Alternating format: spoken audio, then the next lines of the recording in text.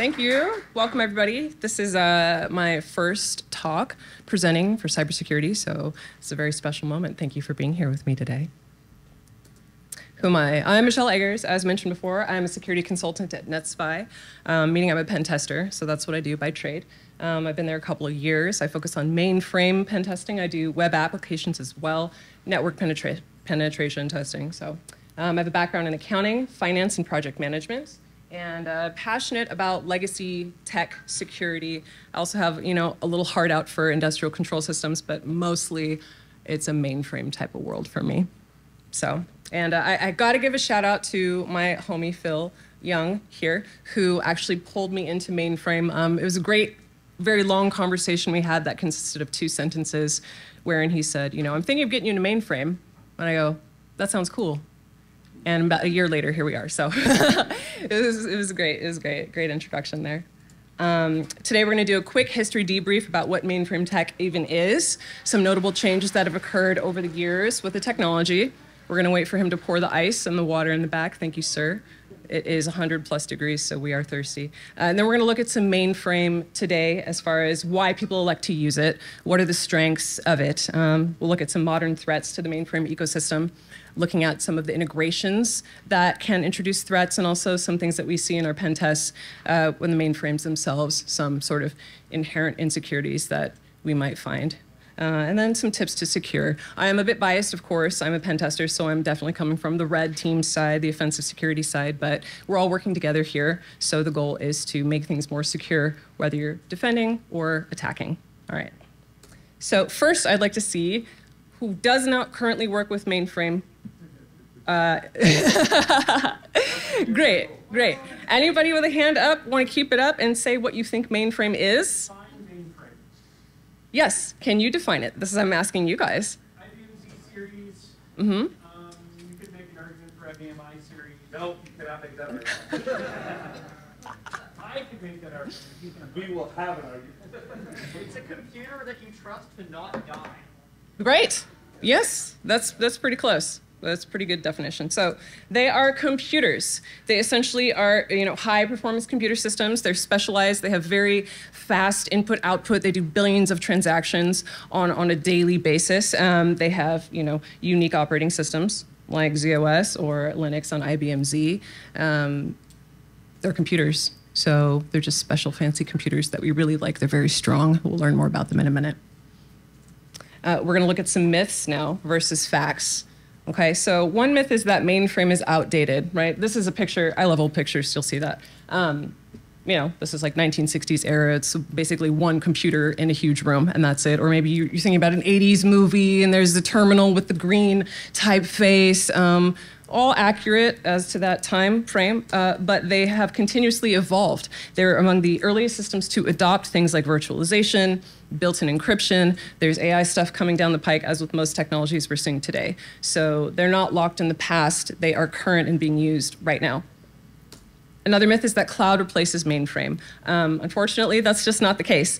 We have things like regulatory compliance and barriers to entry that make that impossible. So if you're looking at the military, they can't put their databases in the cloud, right? Disallowed. If you're thinking about, your healthcare records, your, maybe banks. We do a lot of bank testing, so all of that can't be in the cloud either, right? It has to be a little more locked down.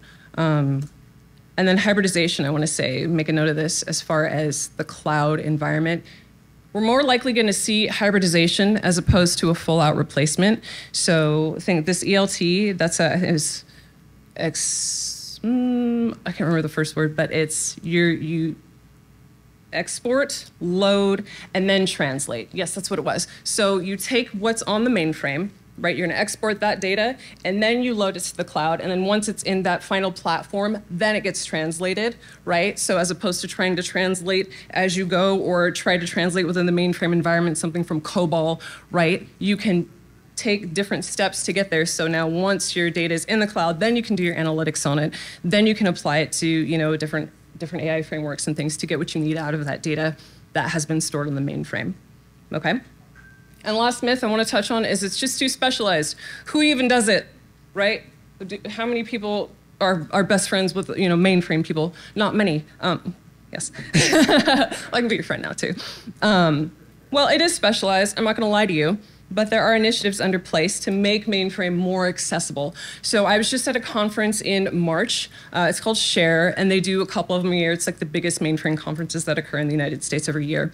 And I met a lot of people that were, early career professionals or people who are in college actually learning COBOL, learning these very mainframe-specific languages and things about the stack itself, so that they can specifically work in this industry. So there are initiatives in the industry to build that workforce that did take a hit. There was a dip, I would say, from the mid-90s to like the 2010s, where there weren't a lot of people coming into the workforce. It's being addressed, so that's cool. And then we're seeing things, of course, at watsonx AI Code Assist to translate COBOL to Java. It's a lot easier to find a Java developer than just somebody who works in COBOL, even though that is being addressed. We're coming at it from different angles to sort of rebuild this workforce and get more traction in the industry. So practitioners, we're coming back up. Okay. Brief history, as I mentioned before, and the old pictures. I love these. Okay, so this is the US Navy Bureau of Ships, 1937. You've got analog computers, mechanical calculators, tabulating machines. These were not digital devices, right? This is like prototype type of things. This is sort of like the very, very old school beginning, used for gunnery calculations, navigation, engineering tasks. Military, right? This was not available to businesses or anybody else. This was just for the military, for wartime efforts. In 1951, we see with the Eckert-Mockley Computer Corporation, now we're getting to commercialization. Okay, now we're seeing it used for the US Census. They created the UNIVAC here to process the census data. And businesses could start getting in on this. It wasn't just relegated specifically only to military applications at this time. And then, of course, we had magnetic tape come into place, which replaced punch cards, because who wants to use punch cards? Maybe just for fun, but not for work. 1965. Oh, this is great. The IBM Z System 360, they released unified architecture. So previously, you would have different mainframes, right? These different boxes, and they had different languages. They couldn't talk to each other. You had to have someone specialized in each, maybe operating system on each one. So unified architecture changed that. It made it so that each of the systems could talk to each other. So you could train in one thing and work with all the systems. Really cool. And then, of course, we got the solid state replacing the vacuum tubes. Vacuum tubes are no good in an earthquake, obviously. So that was a great jump. 1970, innovation continued. Magnetic ferrite cores replaced by silicon DRAM memory chips. Virtual memory was introduced. Dynamic address translation also became a thing. So mainframe at the forefront of a lot of these things that we're still seeing in use today. Really awesome stuff. 1991, oh, we had some bad news. Okay, there was a death announcement, right? This notable guy, Stuart Alsop, he was a talking head of tech innovations and things that were occurring in culture, right? And he was saying, quote, "I predict the last mainframe will be unplugged on March 15th, 1996. It just didn't happen. I think he later retracted his statement, but I think it's interesting that happened. And so when I mentioned previously that there was sort of a workforce slowdown and a slowdown in budgeting for building that, this is part of the reason why. Okay, but as we can see that it is still in use by finance, by healthcare industries, government, and aviation as well. And of course, there are new developments. So there are some, it's already in place, but there's some machines coming out next year that are going to be even stronger in this area. There's some changes coming with the Telum processor as well. We're going to have some real-time AI inferencing for fraud detection. So instead of having your card, someone runs it. Like someone in my family, actually, there was like an $800 Legoland charge. Like, we're not in Legoland, what happened? So instead of even getting a call 20 minutes later, as that transaction hits the mainframe and is processed, you have real-time fraud detection at that moment so that it could feasibly stop it from proceeding to the point where now the credit card company has to eat that cost, right? Because that's what they do now with fraud. So something to consider. Forward thinking. Okay, so why do we use mainframe? Okay, we understand a little bit about the history, how it came to be what it is. These are three things you're going to hear about it when you're talking to somebody who knows mainframe, who cares about mainframe. Reliability, availability, and serviceability, right? Nice acronyms. We love our acronyms, RAS. So reliability, it's got built-in redundancy across the various hardware levels, your input-output paths, your power supply, your memory processors. It has error detection and correction, right? And it can handle up to 7 magnitude earthquakes. So if you're looking at something like the NASDAQ, right, New York Stock Exchange, they cannot have more than 5.5 minutes of downtime in a given year. In a year, that is it, that is the max. So it's like 99.999% uptime is required for these industries. So Mainframe can do that. That's why they use it. One of the reasons why they use it. Availability, right? You want to make sure you can get your data. Got transaction rollback, checkpoint restart, complex job scheduling. And this is just an example, but the Z15, 190 configurable cores on one system. So you're making your own finely tuned bespoke system within your mainframe, just basically out of the box. Very, very cool stuff. And serviceability, I love this. They're modular by design. So if part of your system needs repair or updating, or you have to take a piece of it out, you know, we have things like parallel sysplex, and basically you can just take this piece that needs to be fixed or changed, and all those workflows, all those processes are gonna move over to your other parts of your mainframe. And there's no stop, there's no pause. You don't have to shut your entire system down, just that one part that you're fixing at the time. So there's no, again, there's like almost no downtime. It's pretty great. In-depth logging, so you can solve your problems more easily. On-site, accessible for repair and maintenance. So if you think about a distributed cloud environment, quick story again from my life. I live near a Google plant, and I was, you know, just a big warehouse with a bunch of servers. Driving home, night, I could see at the plant all these police cars and a couple fire engines, maybe an ambulance or two in front of the building, lights, like, what is going on? And then the road that led up to it was all blocked off, same thing. I didn't know what was going on. I may never find out, right? Was there a fire? Was there like a physical breach? If your data was there, would you know? Would your organization be told? You're like, oh, well, we have different regions, and what if there was like a coordinated attack on all the different regions? Something to think about. But if it's on site at your facility, right? Hopefully you would think that your own security would, you know, you would be able to understand more quickly what it is that's going on versus waiting for some kind of report from whoever is holding your data at that time. Okay, so your access is more tightly controlled. Huge benefit of mainframe. Right? Oh, this is great. Okay, so we talked about the earthquakes, right? Let's hope this plays. But so about, I want to say 8 months ago, there was an earthquake in New Jersey. It hit a campus that had 200 mainframes on it. About, I think it was 4.5 magnitude. Not a single mainframe was damaged. There was no downtime. There was no loss of productivity whatsoever. They do this on a regular basis. They shake the dickens out of these machines. You don't want to do this to like a normal server rack, I don't think. But a mainframe you can, and they'll be fine. Yeah. So we're almost done here. I mean, you just imagine, oh my gosh, that'd be so scary. Test complete. Love that. All right. And go to the next one. Okay, so I skipped ahead a little bit, but you get the gist of where we're going here. We understand why we use mainframe, right? We understand it's strong, it's reliable, it's fast, billions of transactions, input, output, unmatched. But what are some of the threats, right? What are some concerns we have in the mainframe landscape? So this is going to talk about the expanded attack surface with integrations that occur as part of the entire topology that mainframe is a part of, right? So this TJX company's data breach, it was a payment card data breach. I hope that's not too small of a font for you guys, but this exposed 45.7 million debit card numbers, and this was a weakness in the wireless network, right? So we're going to see a trend here. This one was a wireless network weakness. This next one is the Heartland Payment Systems breach. 100 million cards exposed, so this is more than double the previous one. This was at the hands of a global cyber fraud operation, and is a combined attack of network and application vulnerabilities. All right?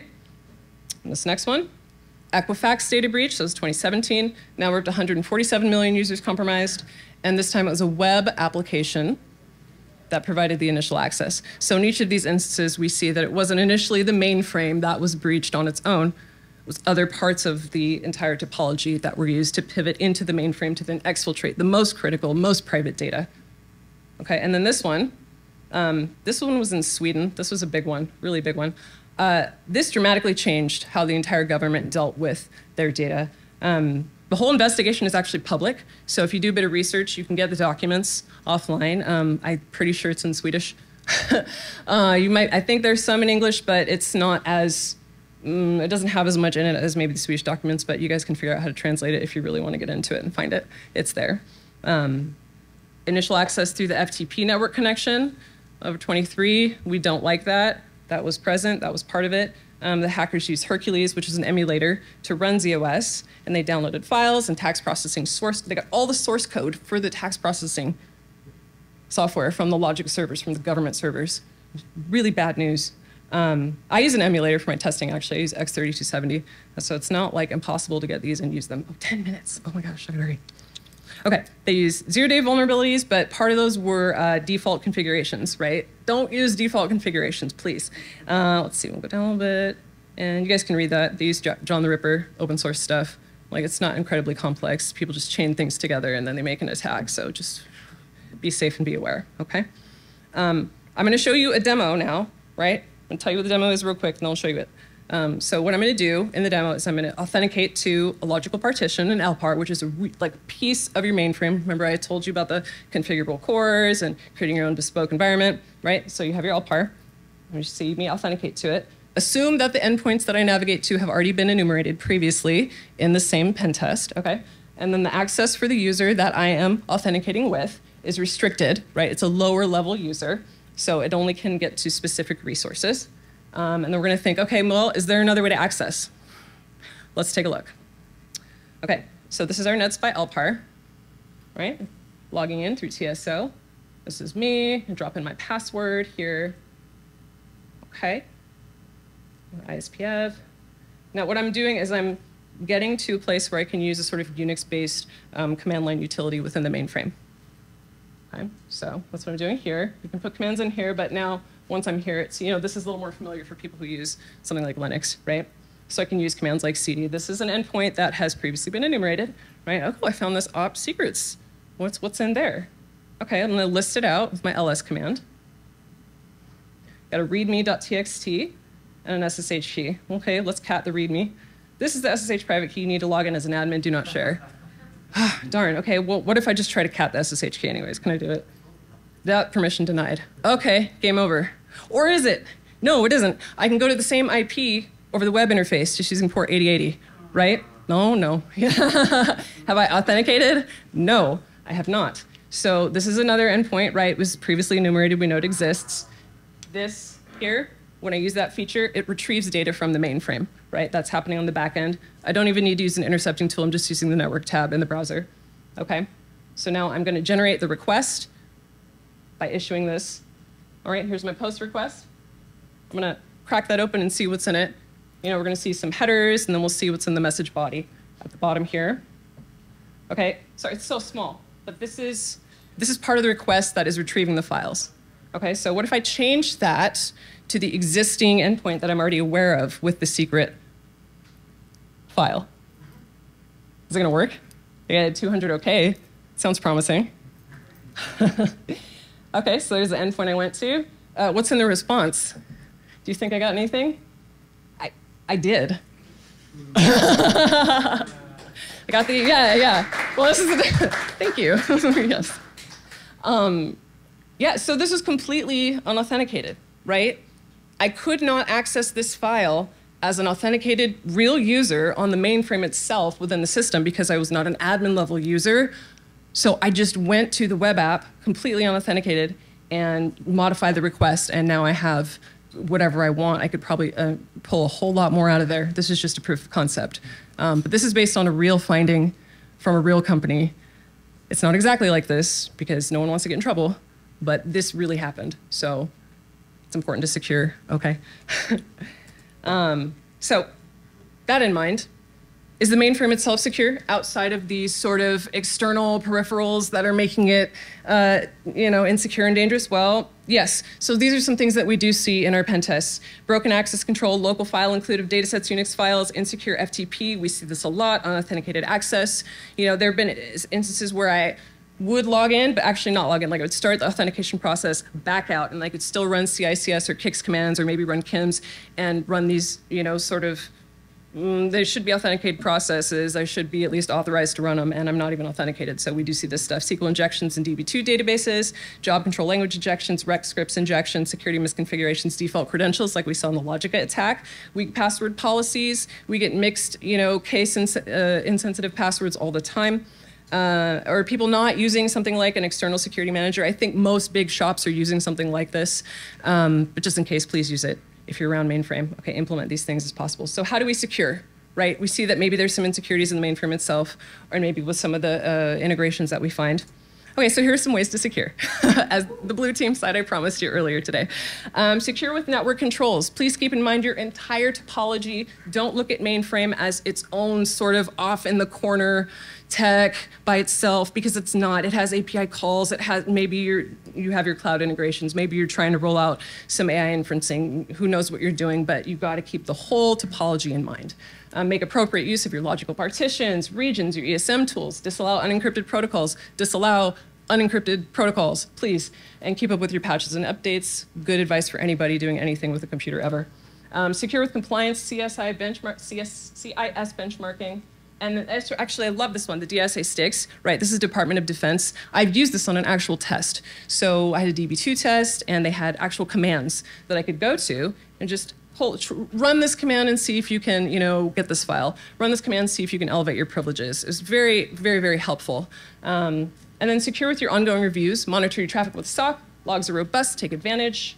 Audit your identity and access management on a regular basis. Implement MFA. Implement MFA, right? Yes, please, thank you. Thank you so much. And establish recurring audits for all of your features and conduct frequent pen testing. I love a good internal pen testing team, right? It's a different mindset, of course, because they're closer to the stack. Maybe they come into play when they're rolling out a new feature or something and they need to poke at it before it becomes live for whatever reason. But as far as getting a fresh set of eyes, that's what we do. That's what I love. Like, I'm not going to get your source code typically on an engagement. I'm just going to go in there and see what I can safely break and then tell you how to fix it so that it can be much more secure in the long run for everybody involved. Okay. So as a quick review, what did we discuss today? What did we cover? All right, here's a summary. Mainframe is not going away anytime soon, right? Stuart Alsop was wrong. It didn't die in 96. All right. We rely on it globally to support finance, healthcare, government, and other critical industries. There are more possible vulnerabilities now and more all the time with the increasing integrations in the environment. But with diligence, we can combat these threats together, right? So thank you again. Please stay connected. Again, I'm Michelle Eggers, security consultant at NetSpy. You can get me here.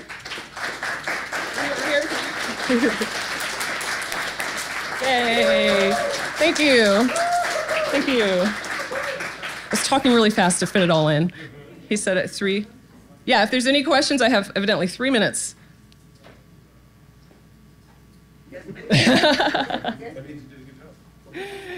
Yes, Phil, oh no. How have you been enjoying your mainframe journey? And then try to repeat the question. How have I been enjoying my mainframe journey? I love it. I love sort of semi-niche things. I love legacy tech.